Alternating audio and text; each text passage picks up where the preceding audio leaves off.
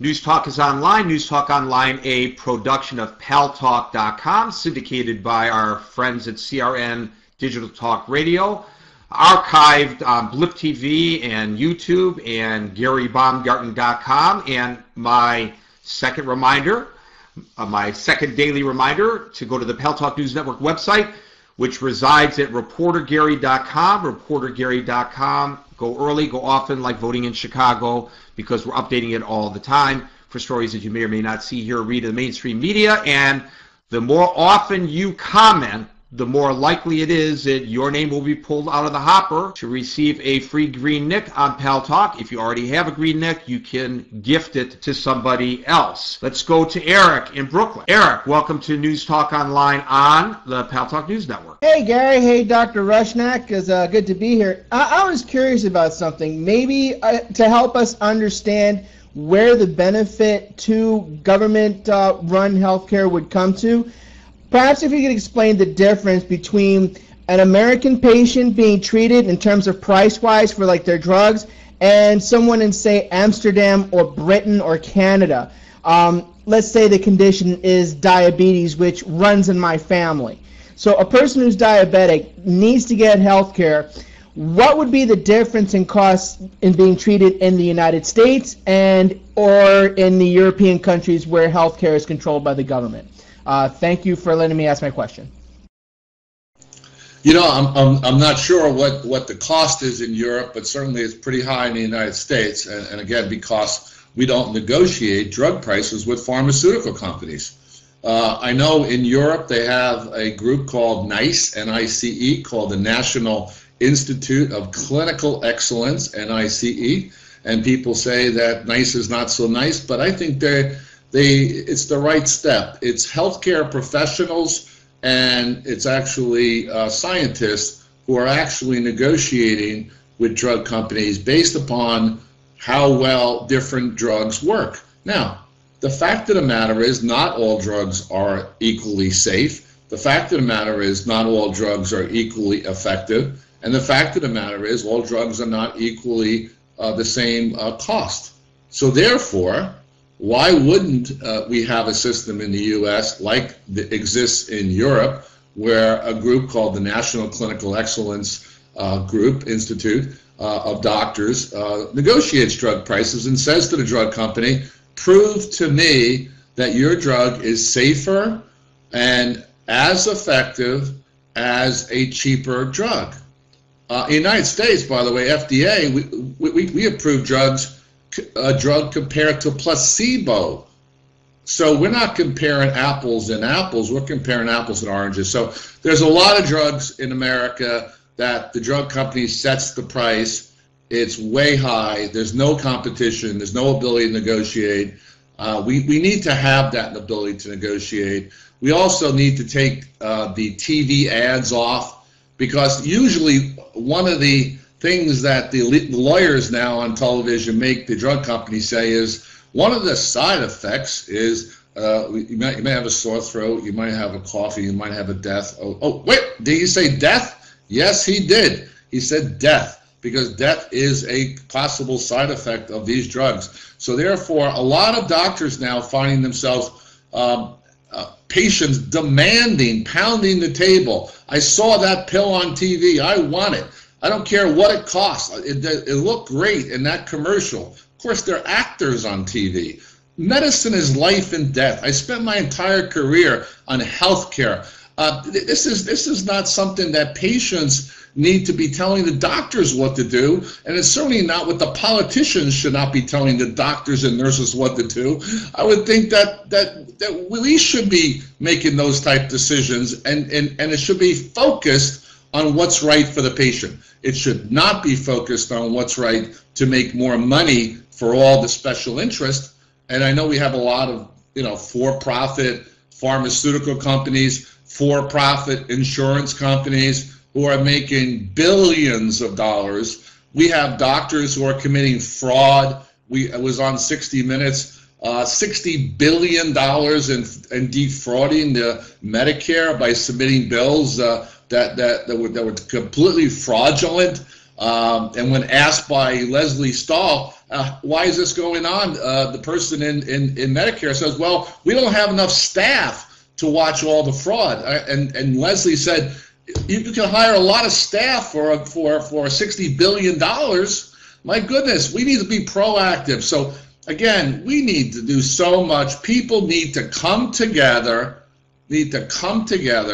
and you're right. Somebody right, are doctors crooks too?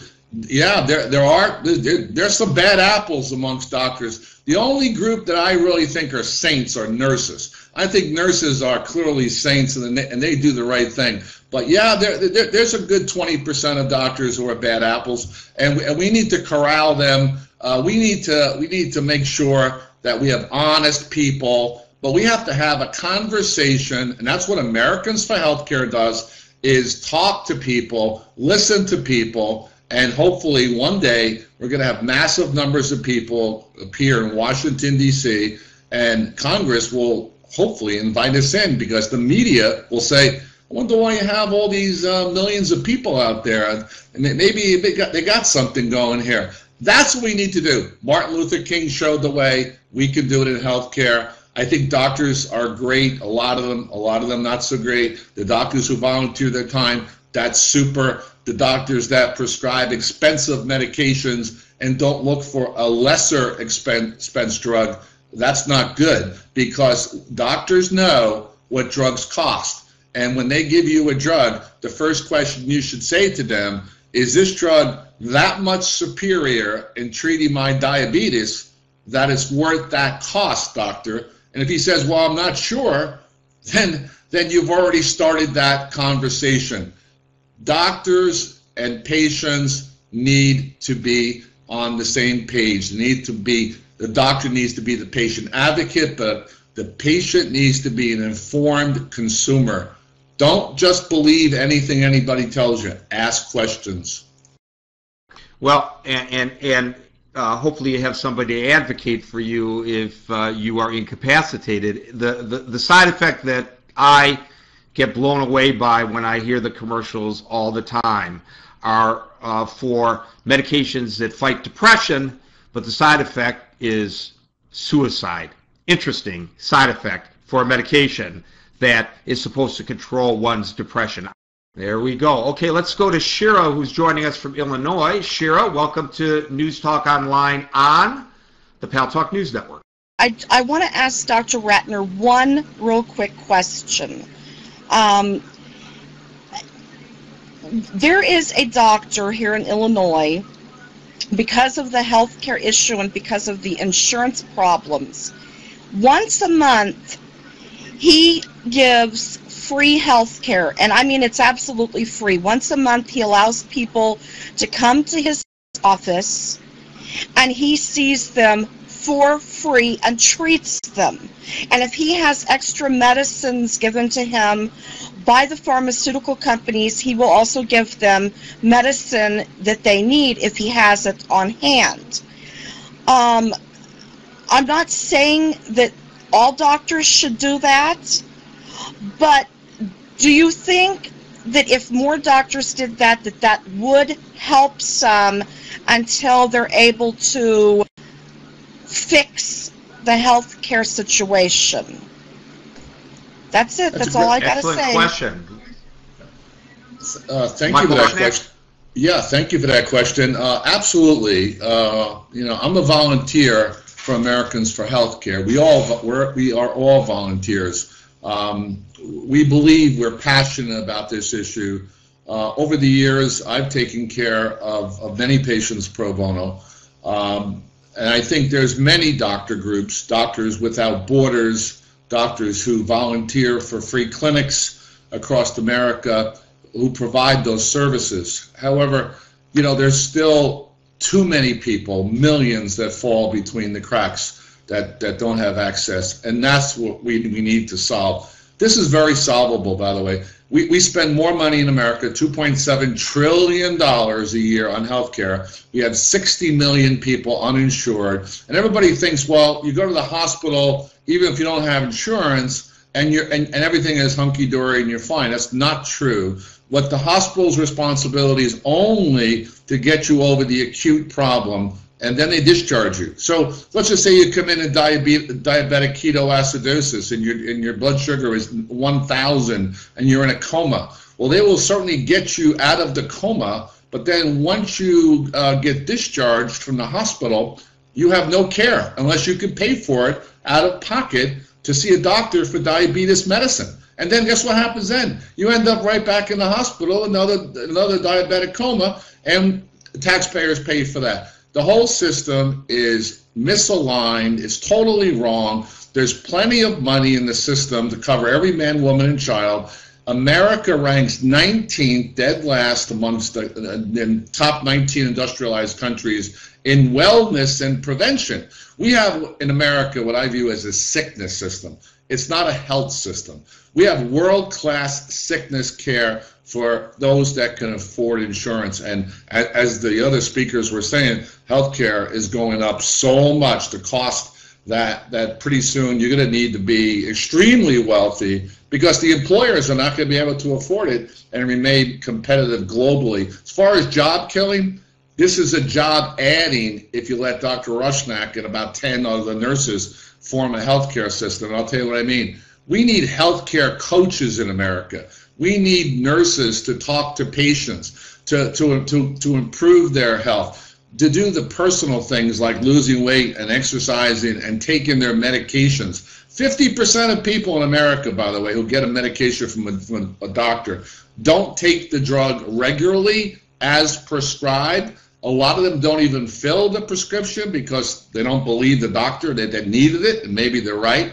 And by the way, there's plenty of blame to go around. My last comment, that it's not just the insurance companies. We have big corporations that are basically hiding behind the insurance companies, and they're paying the bills. And we have pharmaceutical companies that are certainly charging a ton of money in advertising on television. By the way, the only two countries in the world that allow direct-to-consumer advertising on television is New Zealand and the USA. The only two countries in the world where the government does not have the right, and we negotiated it away, I might add, the government does not have a right to negotiate drug prices. Drug prices in America are unbelievably high. That's why people go over the border to Canada. They even fly to Europe to get the same drug, and they find that it's cheaper by taking the flight across, take a vacation, and still save money. America is not where we need to be. It's not patient-centered.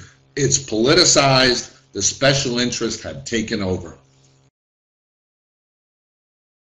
Well, and you know, when you hear people like Ellen Ratner speak about her situation because she has to pay for her own health care, and once they recognize when she was diagnosed with something, they increased her premiums to $1,600 a month. It really brings it into focus. And I was speaking with an individual earlier today who cannot afford the $1,600 a month, but has a catastrophic condition that caused for her to have to undergo surgery, actually a series of surgeries, without which she would have died. Now, she just completed surgery, and there is an issue of tending to the wound, which happens to be in a part of the body where she cannot change the dressing herself. It's inaccessible to the patient. And yet, because she does not have health insurance, she does not qualify for home care. And she lives alone, and there is nobody to change her dressing for her. I'm out of time, but Dr. Rushnak's going to take 2 hours off, and we'll be back at 8 o'clock New York time for his show, Americans for Healthcare, right here on the Paltalk News Network. Those of you in queue, don't go away, because the aftermath is up in about 60 seconds. And at 7 o'clock New York time, it's Sal Lockman with America's Works. I'll be back at 5 o'clock New York time tomorrow for another edition of News Talk Online on the Paltalk News Network. Until then, peace out.